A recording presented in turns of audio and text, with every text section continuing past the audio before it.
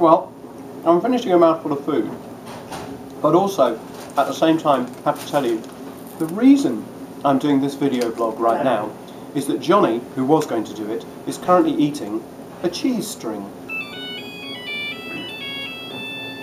And so, because he was a little bit embarrassed about eating a cheese string, which apparently is something that dancers like to eat between I was going to say between movements, but you know what I mean.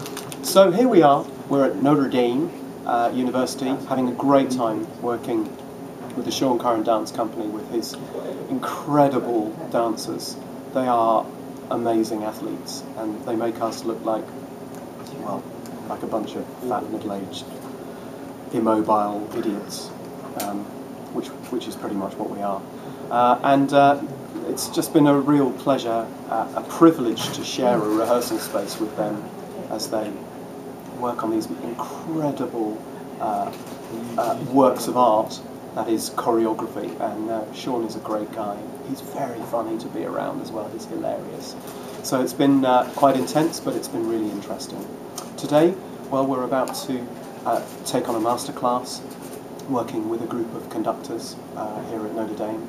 And then after that, we'll be rehearsing in the hall in which we'll be performing the program tomorrow. So we'll be working on sound, and Sean and his company will be working on how we intertwine on stage. We won't be dancing, they will, I hasten to add. Now, as I said in my blog on Wednesday, if you haven't got a ticket for this yet, and you're thinking of coming, you need to come along, because it is really a privilege not only to be a part of, but I think you will love watching it. So see you at a performance, and if not, we'll catch up with you very soon.